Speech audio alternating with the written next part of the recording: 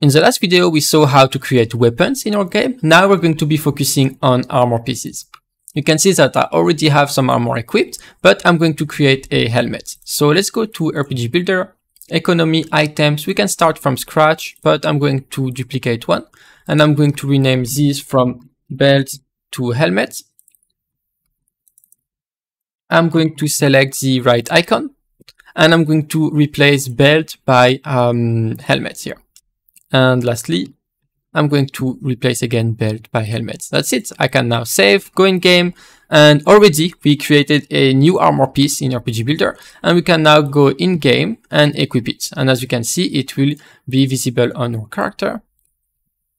Up. Now it is added to my bag, the new one we created, and if I right click it, it is equipped. Now, as you can see, we have a problem here because the hair and the beard are still active on the face, and it is clipping in this helmet. In certain helmets, we might not want to hide those because maybe they don't clip with, the helmet shape. But in this case, those two should be disabled because it does not look right. So I'm going to show you how to very easily in RPG Builder hide those things. So here under templates, we have something called body culling. You can see that we have already a few, and we're going to create one from scratch. So the way you have to see those body culling templates is that this is basically you creating a set of rules that is going that way. So if I am equipping this armor piece and I am a race, so in this case human, and I am of this gender, so in this case male, like we are in game. So in game right now we are a human male, right? Then if all those conditions are matched, I'm going to be hiding those body parts. So in this case, for example, we could say hair and beard. Now, if, for example, we are a human female, then maybe we only want to hide the hair, right? And now if you have, for example, another race, let's say here I only have one, but let's say an orc or something like this, maybe you don't want to hide the hair, but only the beard or something. You have full freedom with that. So that's pretty much the way it works. And I'm going to call this hide hair and beard. In this case, of course, we have the female as well, but it's going to be fine. I'm going to save here. And just one last note also, because you might be wondering, where do I create those body parts? Because I don't want only those, maybe you want your own ones, right? So you go under types, body parts, and here you can create a new one, for example, mustache. And now you will be able to, later I'm going to show you how to identify on your model, your character, what is a mustache, what is hair, what is beard, etc. But now you can do that. And if we go back to templates, for example, here we could go back to here and add a mustache now, if we wanted to.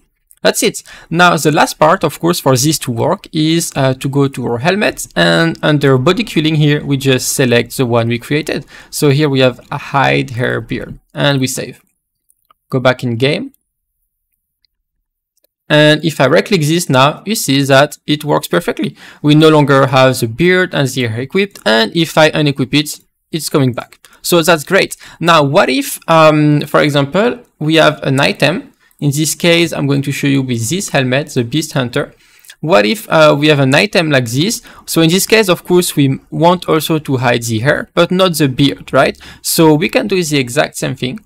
I can go here, and in the editor, we can go under templates, body culling, and I can duplicate this one actually, and I'm going to remove the beard in this one. So I only want the hair to be hidden. So in this one, I'm just going to call it hide hair.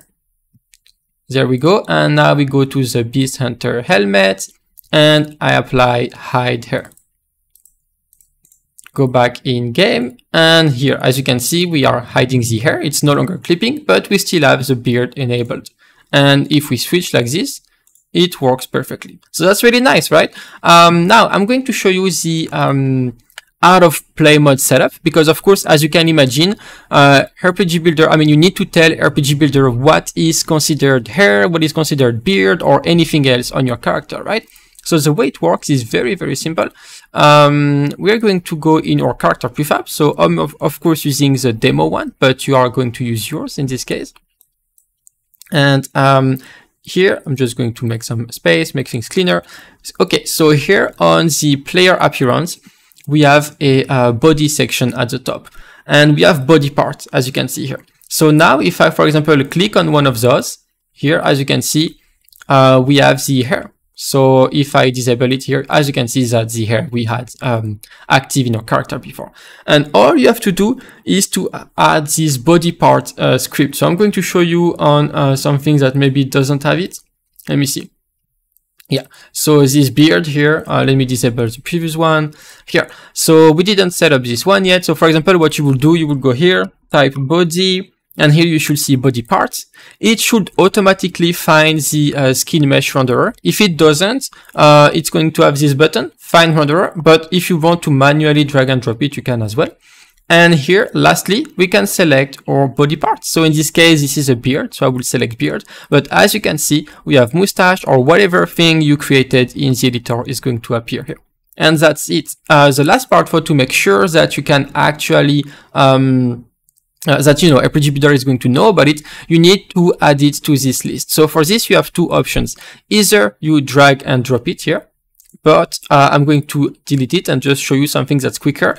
If the object is enabled, not like those ones are disabled. If it is enabled like this and you click on find body part, you can see that this custom script is going to find it for you. So that's saving you even more time.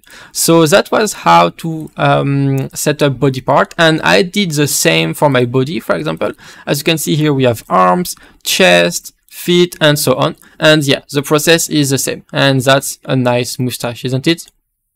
All right. Now, there is one more thing I want to show you. And this was how did RPG Builder know what helmets to equip? Because you remember in the editor, we created this item. Let me make more space here. Dragon Hunter.